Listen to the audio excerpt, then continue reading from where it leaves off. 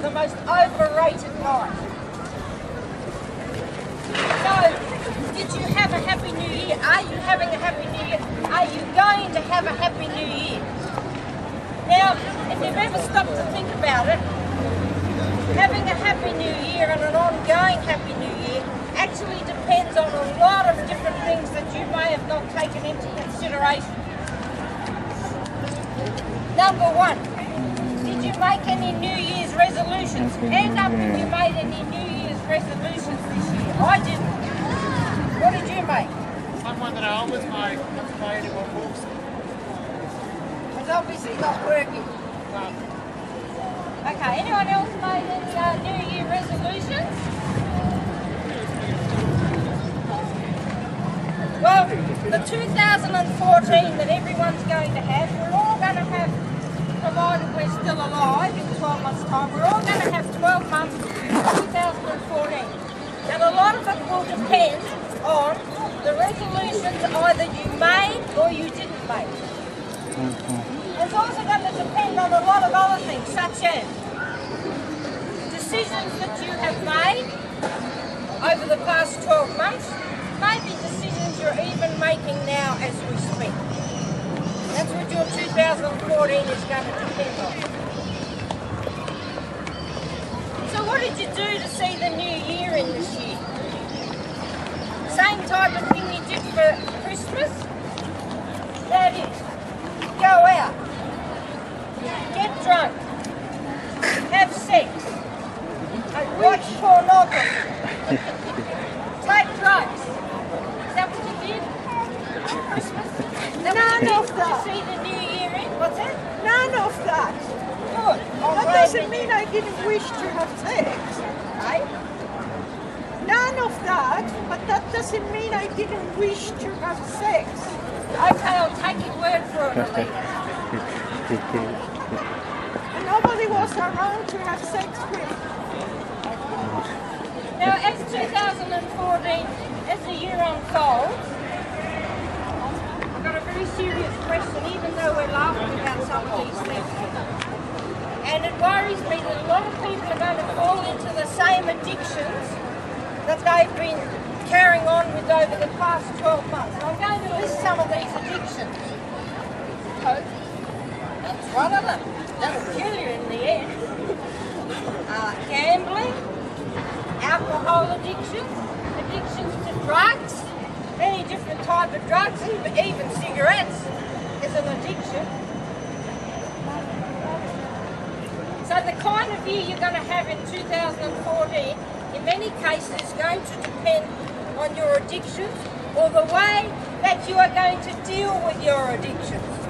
Because sometimes it's a good idea at the start of a new year to think about our addictions, and we can all be subject to addictions of one kind or another. I've only mentioned about 4 or 5 major ones. So in 2014, for example, if you are addicted to drugs,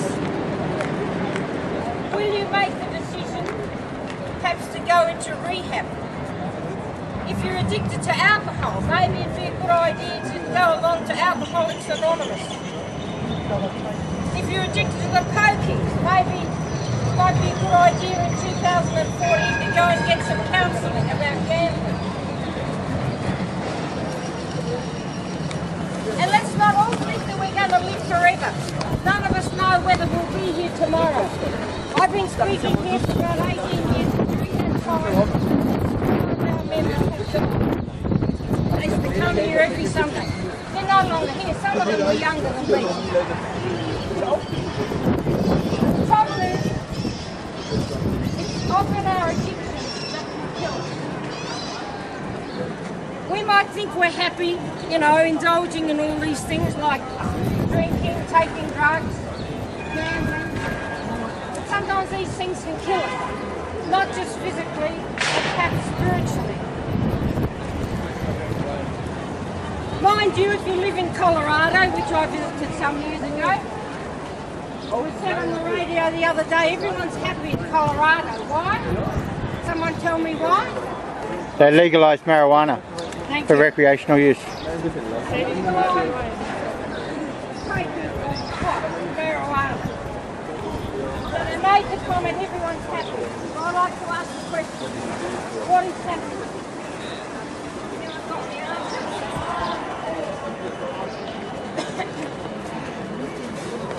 Anyone got the answers while I recover my voice without a microphone? Well, I will say to be in control of your life. That's a very good answer, thank you. Be in control of your life.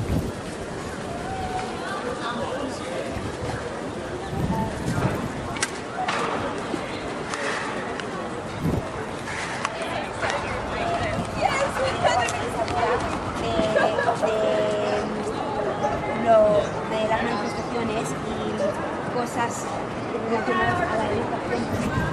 Y lo hice decir Happy New Year. Here's a picture of some people who will definitely not have a happy New Year. Sometimes I think it's good to think about those less fortunate. These are Pakistani Christians who have been tortured and murdered. Their houses are being burnt down. And they will definitely not have a happy New Year. Think of the millions of starving children around the world.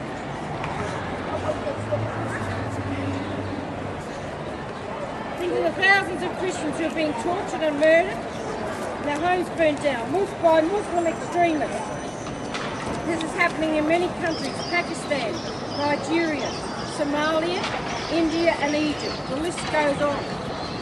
So, you know, instead of having selfish pleasures, such as looking after our own interests, let's think of those people.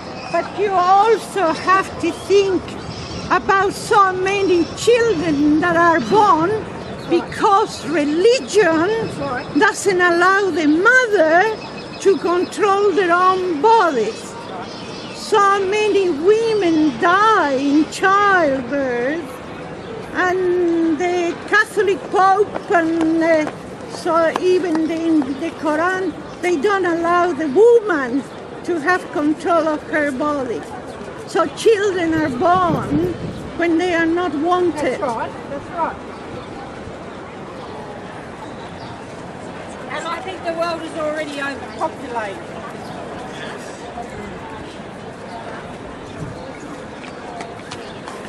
Now, I mentioned a lot of the addictions that people are enslaved by: alcohol, drugs, gambling. And the trouble is, these addictions don't actually give you true happiness. What they do is they give you an artificial high, right? They make you think you're happy, but you're not really happy. That's why you have to keep on doing it.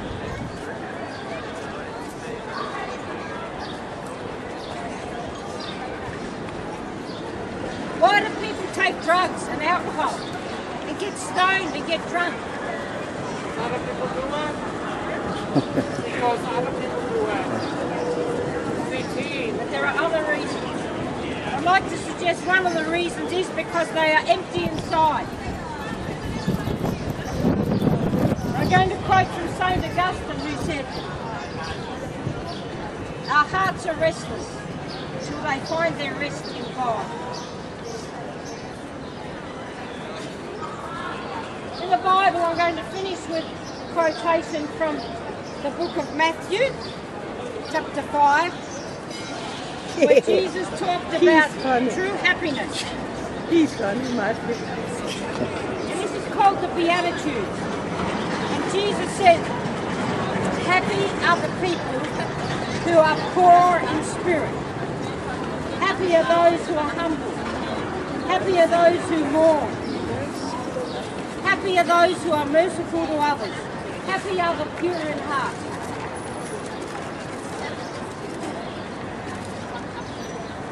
Happy are those who are persecuted. Happy are you when people insult you and tell lies about you. For great is your reward in heaven. Very interesting. I don't remember Jesus saying anything about having lots of money makes you happy, or being a celebrity, or being a politician, or being a theologian. These things don't guarantee happiness.